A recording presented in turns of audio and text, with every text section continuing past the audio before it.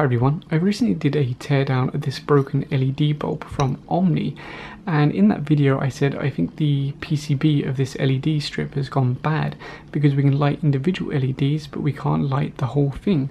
And the reason why I thought that is because the power supply in the bulb is still outputting a voltage somewhere around 4.5 volts, so I assumed that these were all in parallel. But then somebody said to me, well, if you lit an individual LED and these are in parallel, they should all light up, albeit dim. So most likely these are actually in series and something has gone wrong with this power supply, and instead of outputting say 120 or 140 volts DC, it's only outputting say 4.5 volts. So I think they might actually be right. This might actually be in series, and that would make a lot more sense. So what I have here is a power supply from another LED strip light. I think this was rated for around 15 watts, something like that, although it seems pretty small for that much power, but I figured we can give it a go and see if we can light this strip. Now I need to be very careful because there's live AC coming in there. Let's try and light the strip.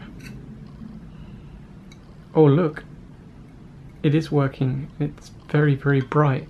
Wow, so they are in series and that's why it didn't work. Let me turn this off carefully. Discharge anything that's left. Let's check the output voltage of this power supply. Should be in DC, but still high voltage.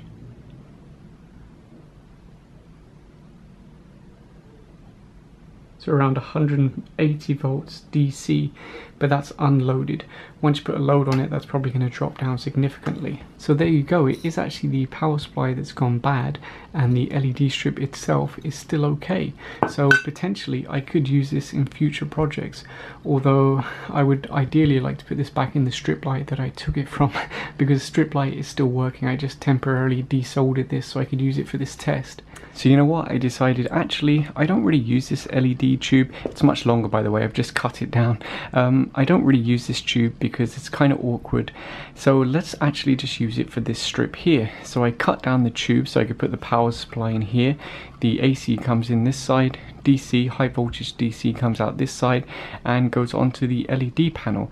Now ignore this super bad soldering. I was using a USB soldering iron and basically it's struggling to keep the heat because of course this is aluminium backed and it's on a heat sink.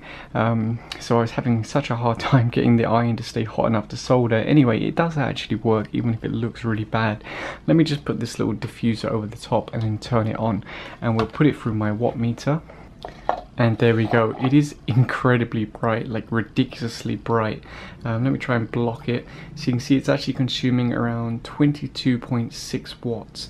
And you could actually use this thing as a hand warmer. It really does get pretty hot. Now of course I am shortening the life of the LED panel by running it at higher power. And it gets pretty warm, but it is connected to this big heat sink, so that does actually take away most of the heat. And I'm not going to use this for like extended periods of time. Basically, if I'm shooting in a location where there's not enough light, I'll just quickly plug this in and use it for say 5 or 10 minutes, and I think this heatsink will manage to keep it cool enough. It is incredibly bright. Bear in mind this used to be a 16 watt panel, or used to be driven at 16 watts. Now we're driving it like 22 watts, so definitely we're going to shorten the lifetime of this panel. But yeah, it's actually a pretty cool little light and pretty portable, so I can use it in different places. I wouldn't leave it unattended because this is DIY and this is actually high voltage DC, around 120 volts DC, so it's still not something you'd want to play with. But yeah, I'm actually pretty happy with that. It's just a simple little DIY thing, but I think it will come in useful for me. So if you enjoyed this video, please give it a thumbs up and subscribe. Thanks for watching.